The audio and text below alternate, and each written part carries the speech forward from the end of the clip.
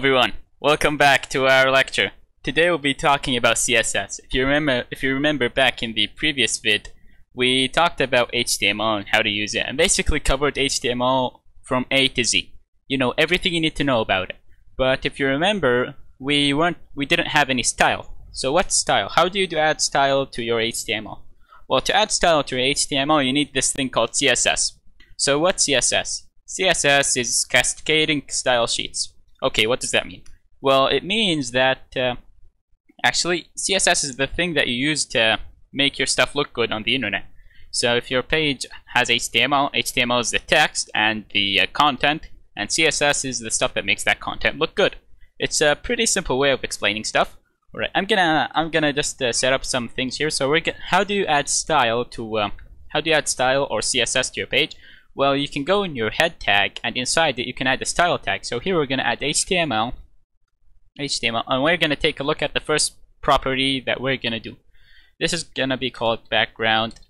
I'm going to cover HTML in a bit, but I just want to add this to make sure that I can see. Alright, so background color black, color white. So if I do this and save that, so if I do this and save that and actually just and open the page here. Alright, so far the page is open. So if we take a look at it right now, the background color is black. So how did we do this? Well, we've done this pretty simply. When we take a look at our code here, as you can see, we have this HTML. So what does HTML do? HTML means select everything and add to it these properties. So now everything gets a black background color and a white color. So what does color white mean? Well, color white is basically the text color. So if we added inside here, if we added a class, or not a class, if we added just a how do I say this? Yeah, let's just add something. H1 hello and welcome to the next. What do you mean next? To this lecture. Okay, maybe I had too much coffee for the day. Alright, so far this looks pretty good. Okay, so let's take a look at what HTML does. So HTML here basically affects everything inside your page. So everything in your page will have a dark background color or a background color of black and then white. So if we take a look at it now, as you can see, we have white text on a dark background color. Alright, so that's the first point that you want to cover. So now if I go back to our notes, let's see what we have. Thanks to Deech for writing these. Second up, we have how do we add a class. So what's a class? Well, a class is basically when you want to style something, but you don't want to style everything, only the things with that class. So here we have a div with a class of main. If you remember back in the first video, div is used when nothing else makes sense to use. So here we have a div of a class of main. Actually, instead of div, we should have main here. Yeah, if you remember back in the first part of the video, we said you should use semantic tags whenever possible. Right, that looks decent so far. Okay, so how can we basically modify stuff? Well, classes, you use these to add style to specific parts of your page. So how can you add a class to your CSS? Well, it's pretty simple. You want to go on your CSS and then do dot and then the class name. So here we have a class of main, so dot main, and then in here we're going to give it a custom style. So what can we do? So we can give it a width. So we can give it a actually let's give it a width of 50%, so it'll take only half the space on your screen. And then let's give it a background color of blue. Let's do blue. Right, so if we do blue, right, so if we do am I missing something again? Right. Okay, so far doesn't look like it. Okay, open with live. Okay, so live server. Alright, so if we take a look at it right now. As you can see, the color is blue. This is exactly what we wanted. Alright, so if you go back to our code, we've taken a look at a few things here and we went a little fast, so let's do a recap. Firstly, we have colors.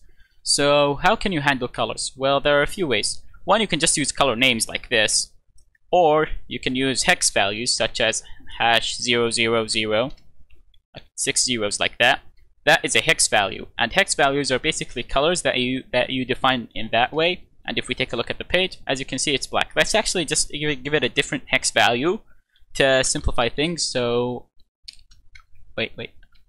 Alright, so if we do FF000 and take a look at it, as you can see, it's red. So that's how hex values work.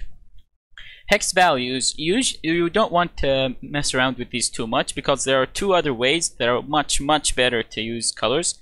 The first is just using regular colors, but the second way, and my favorite method, is to use RGB. So what's RGB? Now notice the syntax with RGB, it's different. You do RGB and then you open parentheses. This is a bit different. So what do you want to put inside these parentheses? Well, the amount of red, and then the amount of green, and then the amount of blue. So RGB, red, green, blue. So you want to put the amount of red that you have. Let's give it an amount of red of 150.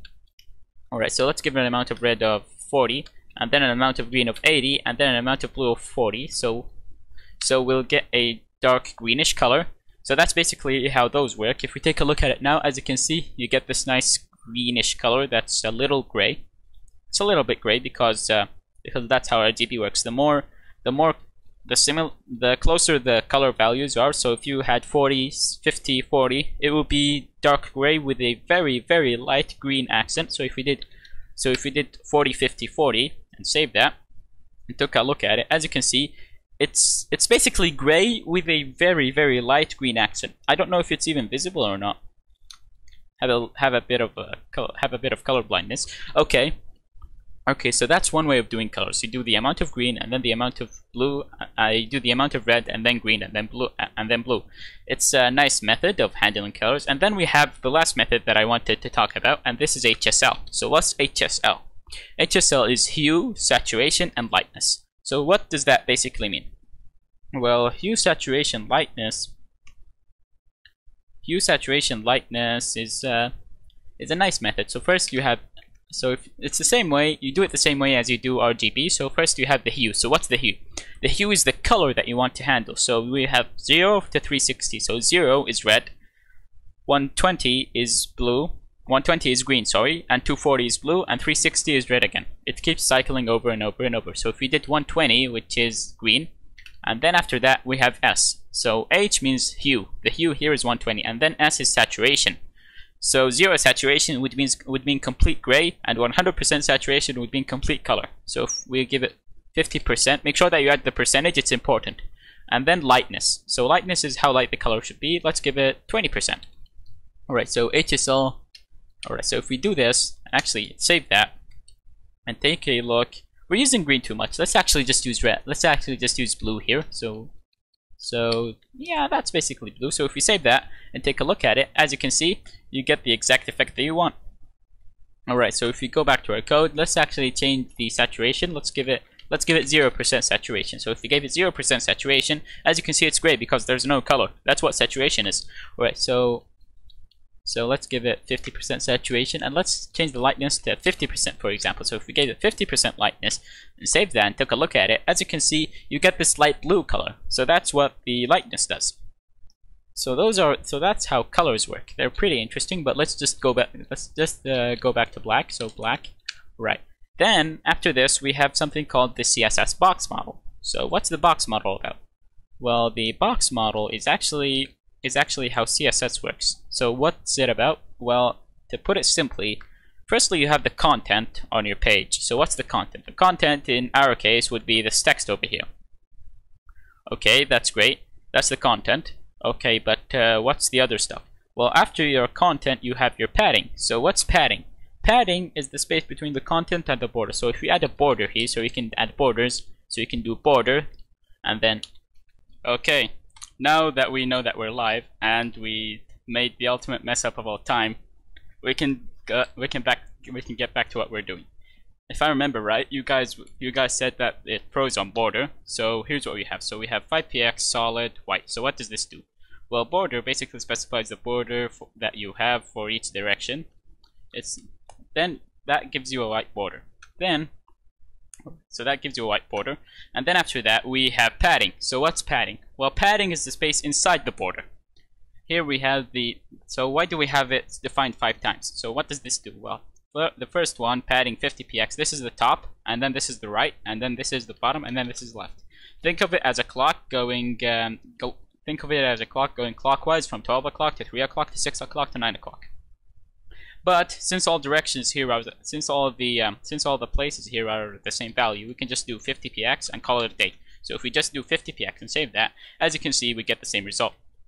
Now after that, we have margin. So what's margin about? Well, margin is basically the space outside the border. It's a pretty simple concept. So if we remove the margin here and save that and take a look at the page, as you can see right now, this button-looking Frankenstein that we have over here is taking up is really sticking to the sides of the screen at the top. But if we go back to our page here and give it a margin of 50 pixels and save that and took a look at it, as you can see right there, it doesn't take up as much space as it used to before. Now the next few properties that I want to talk about are basically width and height. So width is basically the width that you can use. So width, let's give it a width of 50%. So 50% means half the width of its container element. So if we gave it 50% and took a look at it, as you can see, it's only taking up 50% of the screen. So that's basically how the percentages work. They are a percentage of the parent. So here we have the main class, and it's inside the body. So the body is basically the width of the entire screen. But if the body class was only 200 pixels wide, then 50% would be 100 pixels. Now let's take a view at a few other values. So we have the pixel, which is basically an interesting value. So let's give this a width of 600 pixels. So if we gave it 600 pixels and saved that and took a look at it, as you can see right there, it takes up basically that amount of space. But here's the interesting thing about pixels. They're more like inches and centimeters. So if we actually go into mobile mode, let me just make this a bit wider so we can see it better. Okay. Alright, so let me just make this a bit wider. As you can see, this is 600 pixels. As you can see at the top, it says 600 pixels. But if the screen width is less than 600 pixels, this thing is going to stay at 600 pixels no matter what. It doesn't care about the screen size. So that's basically how pixels work. But if we were using a percentage here instead of pixels, here's what it would look like. So if we used 50% and took a look at it now, as you can see, about the same width, but it would always be half the width of the screen no matter what. So if you literally had this running on a refrigerator screen, it would still be half. As you can see, it starts to even glitch out at some points. So that's basically how widths work. Alright, let's go back to normal mode. We have a few more units to take a look at. So the first unit another unit that's pretty cool is the VH. So VH is view height. So what does view height mean? Well, it's a percentage of the height of your screen. So basically 50 VH is half the height of your screen. So if we do 50 VH and save that, it's basically half the height of my screen. Right, that's basically how that works. Now we have VW. VW is the same as VH, but basically half the width of your screen. So if we actually do VW here, so if we did VW, save that, and took a look at it, as you can see, it's about half the width of my screen. So that's VH and VW. There are a few other interesting units, but those are the ones that are important at the moment. Okay, so we've taken a look at the units. Now if we go back to the notes here and just take a look at what else we want to do. So we've covered the box model, how it works, and margin, and all this stuff. We've covered basically how all that stuff works. As you can see here, firstly you have the top, then right, then bottom, then left. It's basically like a clock, as Deech basically said it here. And then after that we have inline versus block elements. So what's the difference between inline and block elements? Well, the difference is pretty simple. An inline element basically flows with the text. So, for example, let's just get rid of all this for a moment. All right, let's just get rid of all this for a moment. So, right, so instead of that, we're gonna have a P. Hello, I am the lecturer with crappy internet. So if we have this and save that, and went back to the page, it's pretty small, but it basically takes its own line. That's what block elements do, they take their own line.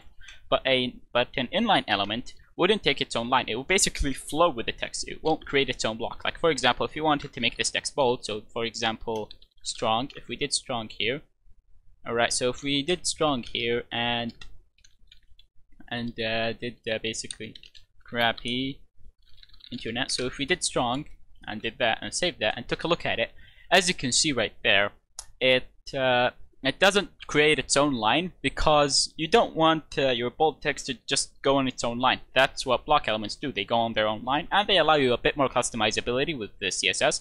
So here, if we actually went up here and changed the strong tag, so if we did strong to change the strong tag and made it display block, to switch between block and inline, you just do display block or display inline. So if we did that and took a look at it now, as you can see, it takes its own line because its display is block. The default display for strong element is inline, so it goes on the same line.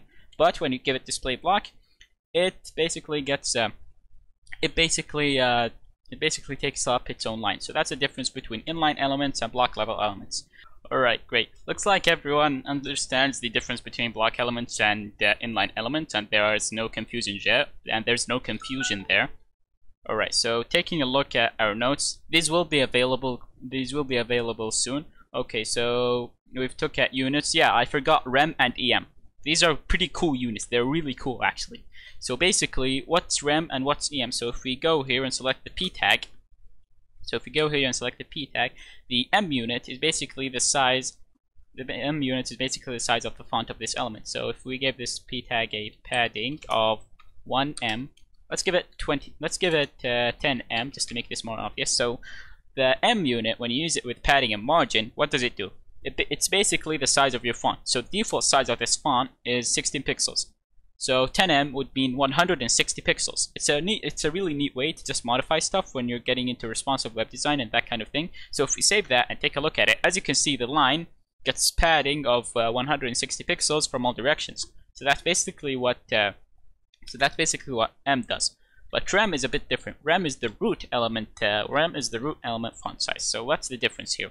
Well, M is basically the font of this element. So if this font was 20 pixels, so if the font size was 20 pixels, then 10M would be 200. But rem is always 16. So if it was 10 rem, it would always be 160. So that's the difference between M and rem. They're pretty cool units to mess with and are pretty fun to deal with. The first challenge is to find out 5 elements that are inline and 5 elements that are block. There are 5 elements that have display inline and 5 elements that have display block. I've already helped you a bit with both, so let's see who can finish this challenge first. Alright, I'm gonna be waiting for you, and I expect the answers to be on Discord. Alright, so we've finished this part, and we've taken a look at padding and all that stuff and the cool stuff. Alright, and we've taken a look at width and height. Width and height. Oh yeah, just keep things simple. Width and height are not. Width and height come before padding, so they're basically part of the content. So yeah, just to keep that part in mind. All right. So next up, if we take a look at our notes, let's see what else we have. All right. So we've already went through all these units. All right. So next up we have IDs. So what's an ID? An ID is like a class, but it overrides classes because you can only ever use one ID. So if we had an ID here, so hash ID1, and gave it a padding of, let's do 2em. So if we gave it a padding of 2em, IDs always override the regular element selectors and classes. So if we did ID equals ID1 on this p tag here, the padding, do you think it would be 10em or 2em? Alright, so if I save that actually, and take a look, and so if I save this ID, alright, let me check. So which one do you think will take precedence, the ID or the regular element selector? Well, as we talked about, the regular element, the ID always takes precedence over the regular element selector and the class. Also, you usually don't want to use IDs and just stick with classes because IDs always override classes and they can cause you a headache. But let's say that you wanted to add multiple classes to a single element. How can you do that? Well, let's say that this p tag should have 2 classes. So let me just remove all this for a moment and remove the ID.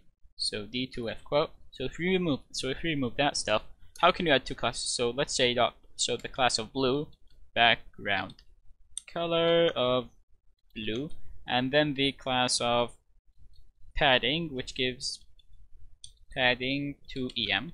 Alright, so how can you add 2 classes to a single element? In this case, the p tag. Well, you can do class equals, and then do this, and then do the first class name, and then a space, and then the second class name. So that's basically how we can add multiple classes to a single element. So if we save that and take a look at it, as you can see, the background color of the p tag is blue, and it has padding. So that's how you can add multiple classes to a single element. Wait, did I actually show the p tag? Okay, here's the p tag, just in case I didn't show it. I'm not sure if I did or not. So yeah, as you can see, it gets the blue background color, and it gets the padding. Alright, so what do we have next up after this? So we have colors, background colors. You also have all this stuff. Alright, so now we have the cool stuff, which is modifying fonts. Okay, so we have a few values for fonts, but just to simplify stuff, let me just remove these classes for a moment. Alright, let me just remove all that. So we're gonna give it a class of paragraph. Okay, so we're gonna give this paragraph a class of paragraph, which is a bit weird, but whatever. Okay, so if we gave it a class of paragraph and go back here and delete all this and do dot paragraph, we're gonna take a look at the few cool text. We're gonna take a look at the few cool text properties there are. So, alright, so what are the cool? Well, the first one is line height. Line height is basically the space between the lines. Actually, wait. Let's just add a lot of randomly generated text to make this stuff easier to explain. So lorem 5000, because lorem 5000 is cool. Deal with it. Okay, so if we add lorem 5000 and take a look at the page, as you can see, you get a monstrous amount of text on it. This is literally the size of a massive blog article. Okay. So what are the few cool properties that we have? Well, we have line height. This is the first property. So what does line height do? Well, line height is the space between two lines. So, and a great value for it is 1.5 em. You usually want to use em for this stuff. Right, so if we gave it a space of 1.5 em and save that and took a look at it, there's a bit more spacing between the lines. Let's actually do something more extreme to make this a bit more obvious. So 4.5 em. So if we gave it 4.5 em and save that, that's basically what line height does. Usually a great value for line height is between 1.3 to 1.6 em. Those are great values for line height, just to make stuff look spaced out and basically give it breathing room. So what's the next property on the list? Alright, so the next property on the list.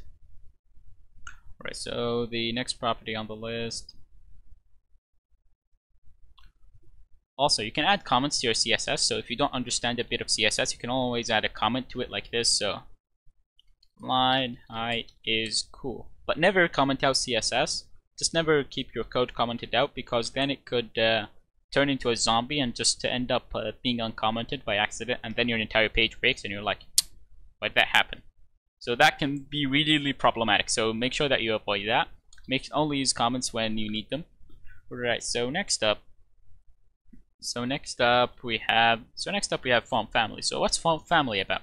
Well, font family basically selects the font families that you want to use. So we're going to use my favorite font, Helvetica. It's probably not on my system, but Arial. Okay, yeah, these three are pretty good. So basically, what does this do?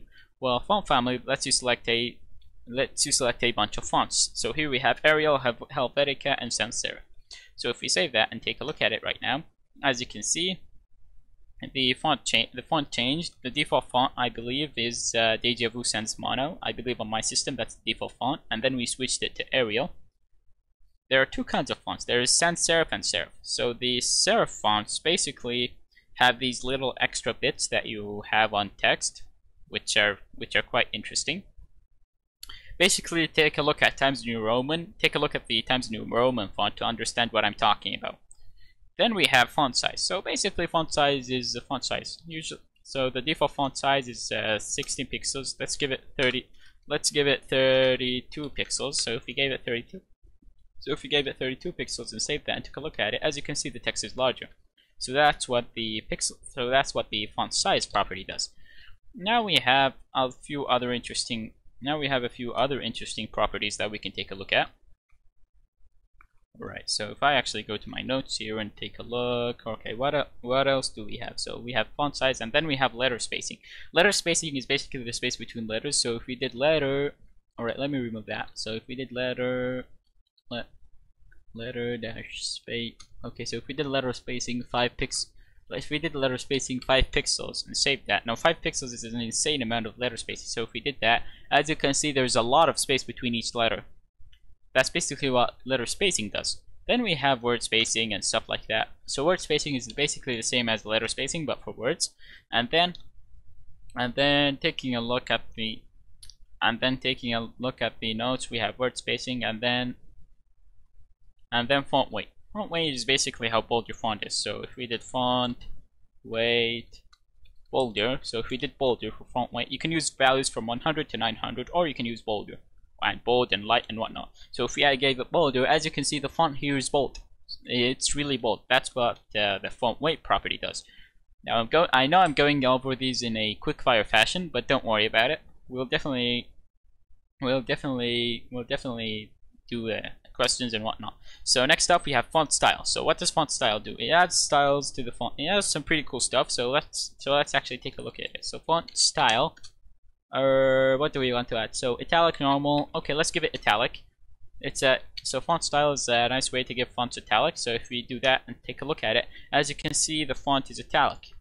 Now I know I have a ton of text here, but actually, you know what?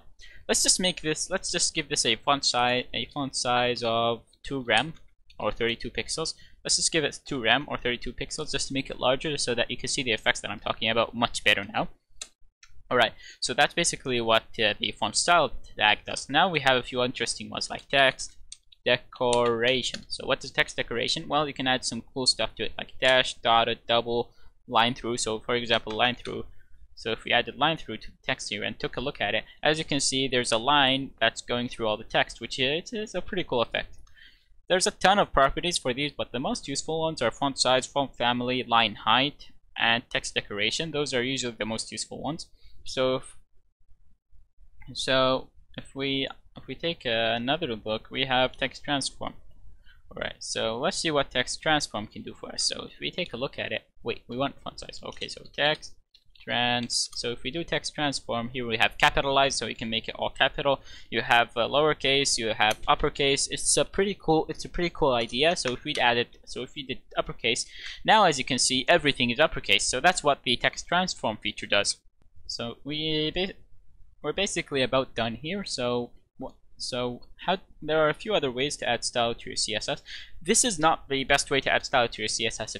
This is not the best way to add style to your HTML. The best way, in my opinion, is to use link rel style sheet and a completely different file. So what does that look like? So link. So if we did link rel style sheet here, and then here index.css. So if we made a file called index.css and saved this, and then inside here made index.css, and then put all our CSS in here, then we can use CSS like this directly and split our CSS from our HTML and still get the same result, as you can see right there. Now I went through that part a little too fast, didn't I? Okay, so let's take a look at the link rel. So as long as it's on the same file structure, you can just use slash and then the file name to basically get it. So you want to open link, then rel equals style sheet between these quotes, and then href, and then slash index.css, and then do slash and then close. So it's a self-closing tag like the br tag. So that's basically how you can use. So that's basically how you can split your CSS from your HTML. And taking a look here, okay. So we've taken a look at the width property, the height property, but let's say that we wanted to center. Let's say that we wanted this column to not be as massive, and we wanted it to be centered on this. And we wanted it to be centered. So if you remember, we had a class called .main, so we're going to give it a width of 80%. So we're going to give it a width of 80%. And after that, we're going to give it a margin of 0 auto. So what does this do? Margin 0 auto basically centers stuff. So if we do that and take a look at it now, as you can see, it looks much better and it's easier to read because it's centered and it isn't as wide. Pretty close to, this looks pretty close to what Medium has actually. But whatever. So that's basically how you can use margin and CSS and center stuff. Well, for today's assignment, I want you to try to use the CSS properties that we've talked about, and I want you to watch a few of the design videos that I have on my channel, and basically try to make the website that you made on the first page. Try to make that one look pretty nice with the stuff that we added and the stuff that we talked about. I'm really confident that you can do it, and I'm excited to actually see what you guys can do there. Anyway, I'll be on the Discord if anyone has any questions, and I'll see you guys on the next lecture.